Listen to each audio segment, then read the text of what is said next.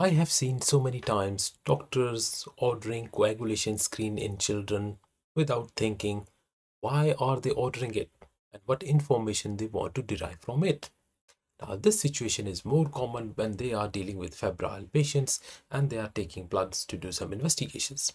Now, before we begin talking about the ins and outs of coagulation screen, remember that you should only order a coagulation screen if you are suspecting conditions where there is an issue or there can be an issue with the bleeding and clotting. Now, this includes children with petechiae, children with unexplained bruising, or those who have got suspected bleeding or clotting disorders, or those children who are soon to undergo surgery, or those who are on any anticoagulant medications. Last but not the least, liver damage also warrants a coagulation screen, for example, as in acute paracetamol poisoning or toxicity. Okay, so what is a coagulation screen? A coagulation screen is a screening test. Now, coagulation screen basically looks at a few screening tests for which you use the sky blue color top bottles, and these bottles they include citrate because you don't want a clotted blood, and citrate in these bottles it takes the calcium out of blood and hence prevents it from clotting. Now, the first one among the coag screen is PT or prothrombin time. Now, prothrombin time is usually between 11 to 13.5 seconds. Now, the acronym PT also stands for play tennis, and you know tennis is played outside of your home or extrinsic.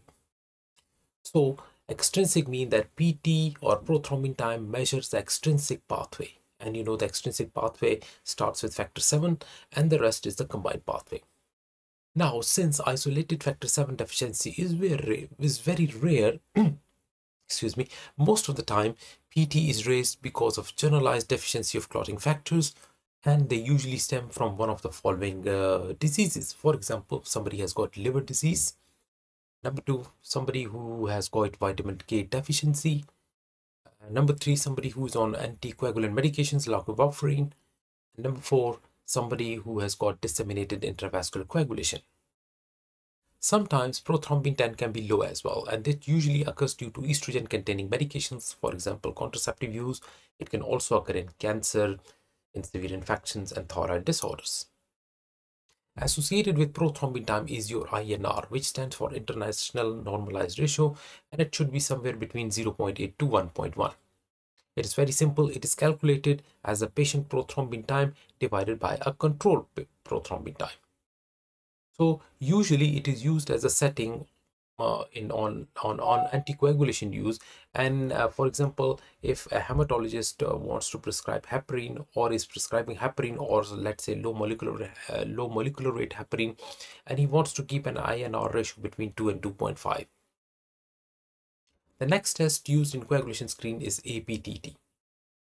Now, APTT stands for activated partial thromboplastin time. And the TT in this APTT also stands for table tennis. And you know, table tennis is played inside or is intrinsic. So APTT looks at the intrinsic pathway.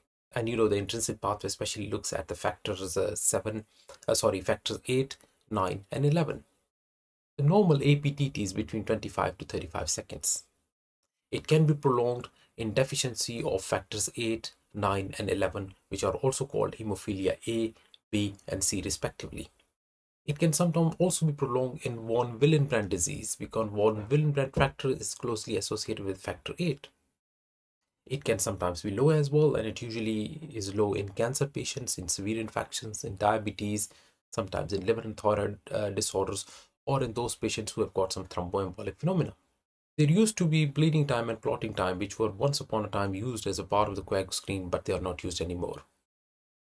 Remember, this was just a condensed overview of coagulation screen. Next time, do think before you order a coagulation screen.